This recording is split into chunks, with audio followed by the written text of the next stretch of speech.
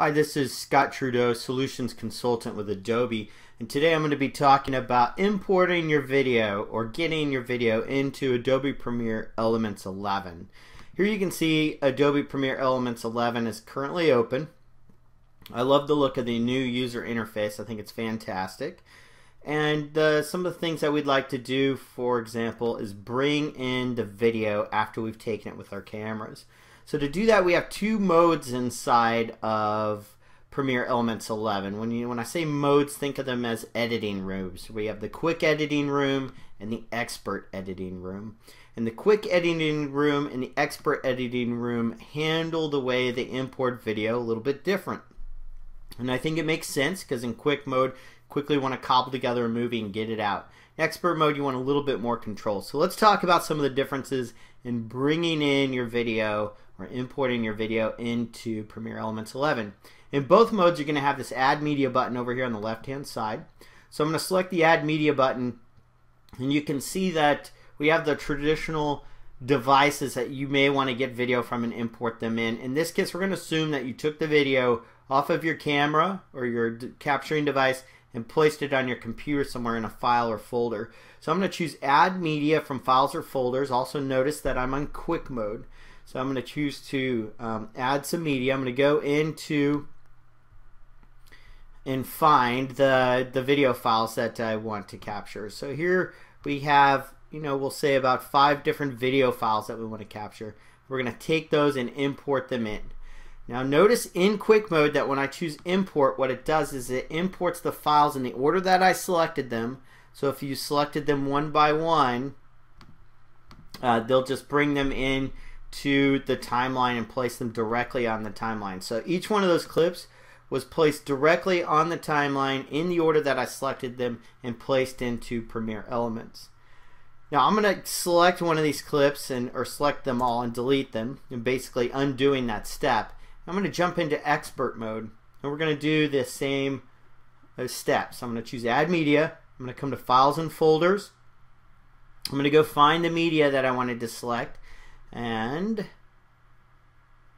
once we find the media, what we'll do is we'll select the exact same clips and choose to import those into our Premiere Elements project. And you're going to see they did not place those clips directly on the timeline like what happened in quick mode.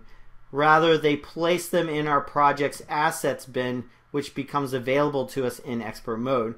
So Premiere assumes that if you're in expert mode, you wish to have a little bit more control of how those were imported, those video clips are imported into Premiere Elements. And now that you have this control, you can take those clips from your projects bin and move them down onto your timeline. So in quick mode, it quickly places all the video clips right in your timeline in the order they were selected.